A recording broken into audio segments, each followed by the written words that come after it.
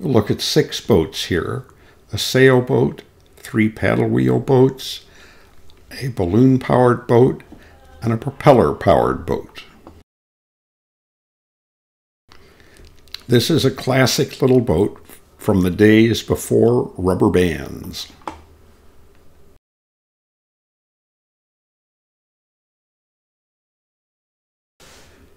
And an interesting thing about these rubber band powered boats is that it takes a little experimentation to get the power right.